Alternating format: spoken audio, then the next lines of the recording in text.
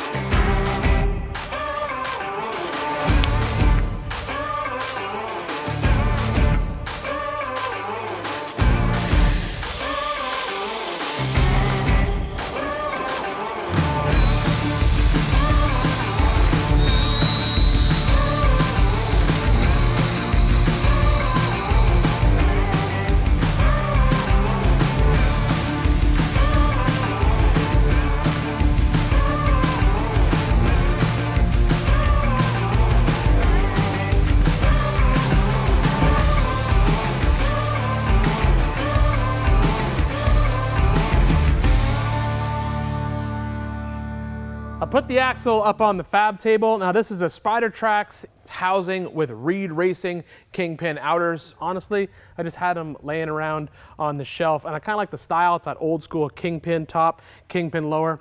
Got my alignment bar in there, and what I'm doing is basically setting the face of the axle at 0, so straight up and down, and then the knuckles, I'm kicking them back 17 degrees worth of positive Castor. That means when I put it in the vehicle, the pinion will rotate up 10 degrees, and then these will have 7 degrees of positive Castor. It's just easier to set it up with this straight up and down with the table with the bracket. For these knuckles, what I like to do is I'm gonna root them in with the TIG and then do a cover pass with the MIG.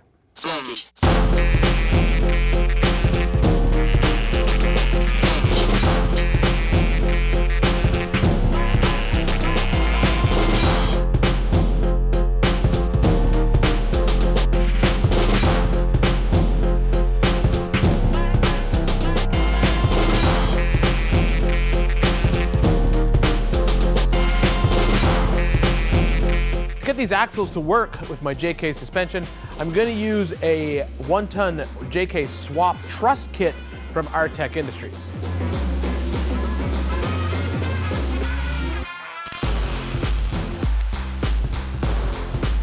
So this is the new truss that I'm using. This is basically an Artec Industries. It's called their Apex series truss. It's a new type of truss. The old truss that was already on this axle, it was a prototype truss. And they asked me to chop it off and install this new one because they really have the geometry figured out a lot better with this one. And there's a lot less welding on it, so less heat into the axle. Basically, this will adapt the Spidertrax axle housing right up to the stock JK suspension. It's got the upper mounts in here for a little Johnny joint, and then I'll tack the lower mounts in once I get those measurements figured out 100%. But now that this front axle's done, all I have to do is basically finish weld this whole truss assembly. Then this axle will come off the fab table, the rear axle will go on the fab table, and I'll repeat the process all over again.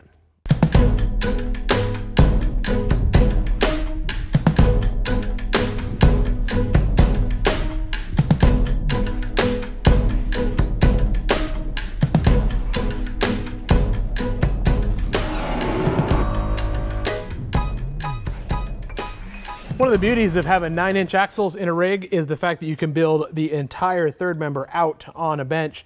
You can also upgrade every single part of it. So this is going to be a whole brand new third member going in this rig.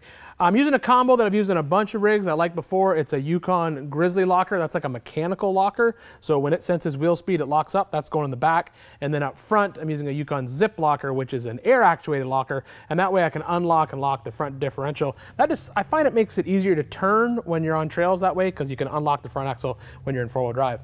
Basically, everything I'm going to need is all brand new. new, picked it up from Yukon. I'm running 456 gears, both front and rear. Got a Daytona pinion support, nodular iron third member, the locker I've told you about, upgraded forged 1350 yoke, and of course, master install kit with all the parts. I need a knife to open that.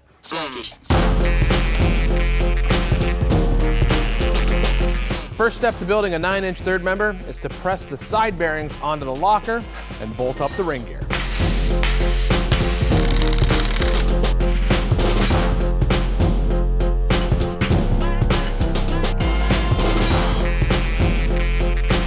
The bearing races can then be pressed into the pinion support. You can drop in the secondary pinion bearing, add a little bit of silicone, and install the seal. From the factory, the 9-inch uses a crush sleeve for pinion bearing preload, but I prefer to use a solid spacer with shims. I just start with a guess on the amount of shims needed and assemble the pinion support and then press the yoke on using the press. I'll then check the rotational load on the bearings using an inch-pound torque wrench, and in this case, it's just too tight. The pinion is then pressed out of the support, and a 0.010 of an inch shim is added. I then reassemble and check it all again.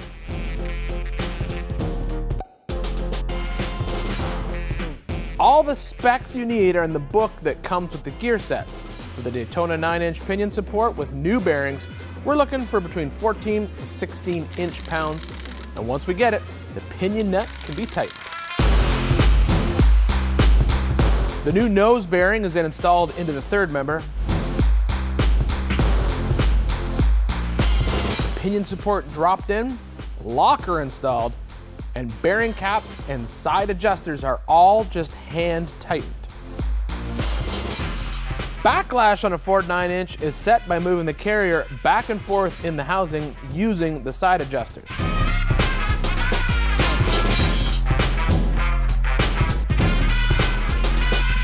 And once the desired backlash is achieved, 6 to 0.010 of an inch, I grab a long breaker bar and add some additional preload to the bearings.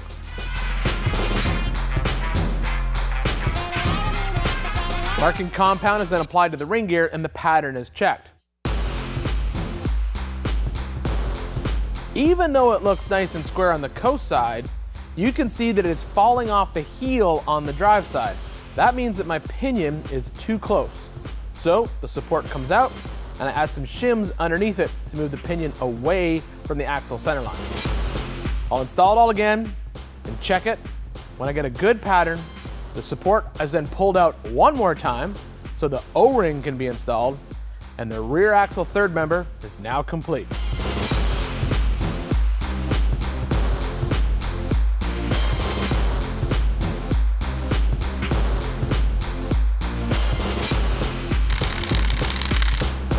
Front third member is the exact same process, except for the addition of the Spidertrax axle seals to keep the fluid inside the center section.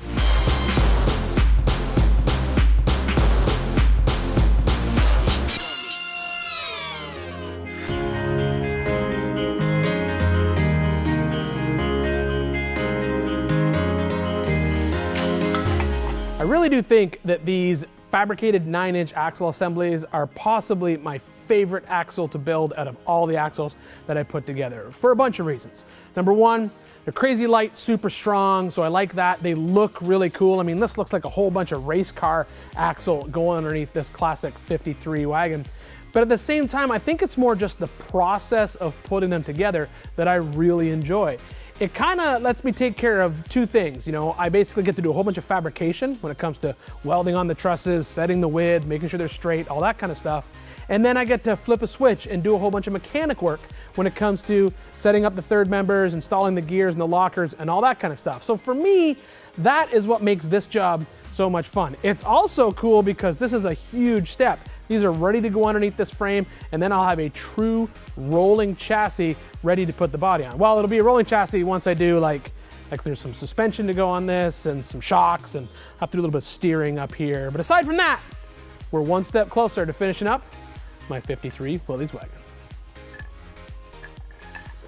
Oh yeah. That's a lot of work today. I'm gonna take 2 sips.